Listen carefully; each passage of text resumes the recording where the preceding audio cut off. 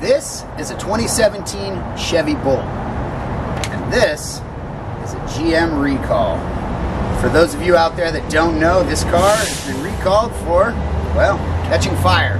So, GM this week came out with the final advisory, again, I believe this will be the third final advisory, stating that they actually have a fix for this. Now, just like all you 50 to 70,000 Bolt owners out there have been waiting for, they've done it. They're coming out with the fix, and it's gonna actually be what we've been asking for.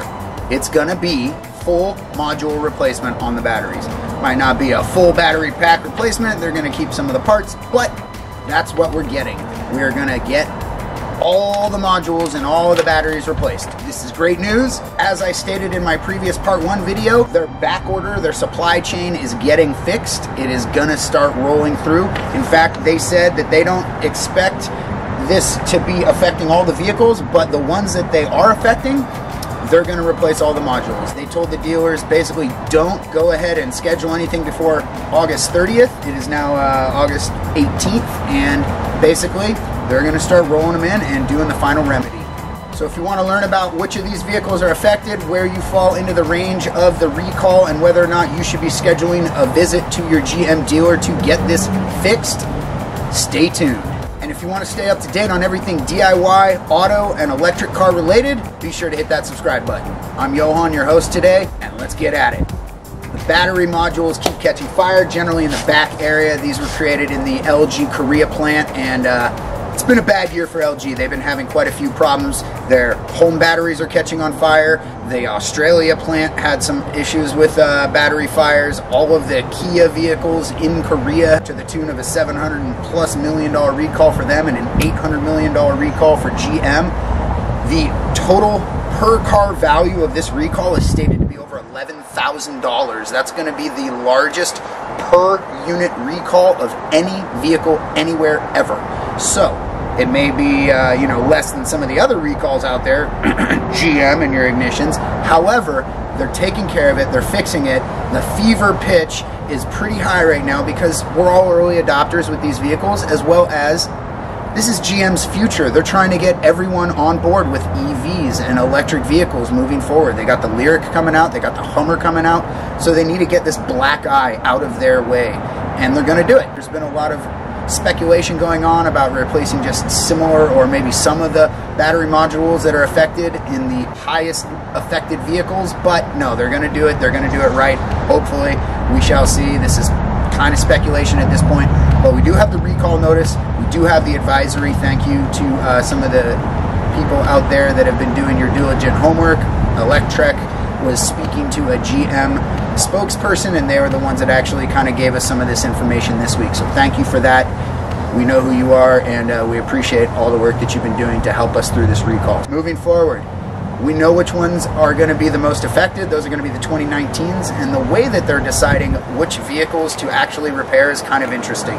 They said that obviously the ones that are catching fire the most, which will be the 2019s, and then moving down, 2018s, 2017s seem to be a little less affected. However, one of the other usages that they're calculating this upon is going to be deep discharges through the OnStar system. So they're going to track vehicles that have had most discharges of their battery cycle and then back up to top, just to make sure those people get their batteries first. Now, I don't know how that sounds to you folks out there, but to me, that sounds like if you've been a good driver and you don't use your vehicle very much, you're at the bottom of the list. I don't know if that seems right or not, but let me know in the comments below whether you agree with that or not. Seems like an odd way to determine which vehicles to do a recall on first. However, that's their calculation, that's what they decided. So, as we move forward, for those of you out there that have a Chevy Bolt that is in the recall range, there's going to be 2 letters going out. There's going to be an advisory letter and a remedy letter. Now, for those that are in the highest area of concern, you will be getting a remedy letter. For those that are not, like myself, in the 2017 and 2018 range, now, I don't want to speak for your car, but check for your own VIN number. Call GM. The Concierge number is listed in the description below. I might even put it up here. But call them. They're actually pretty helpful. And find out where your vehicle sits in that remedy/advisory range. Now, the advisory people, they're going to get a notice the remedy people are going to get told to schedule an appointment with your dealership. No earlier than August 30th is when you can actually go in. They said as of August 23rd, you can start scheduling your appointments. They told through GM Dealer Connect the dealers not to schedule anything before August 30th, but that's probably, like I said in my previous video, the supply chain shortage. So with COVID, with the supply and chip shortage, we're seeing a back order of everything, everywhere, manufacturing. As we move forward, you're gonna start to see it getting fixed. This is a quick video. I just wanna let you guys know that, you know what? They're starting to work on it. As I said, the parts are starting to be shipped. They've probably halted a little bit of their production on their other cars to be able to accommodate for this.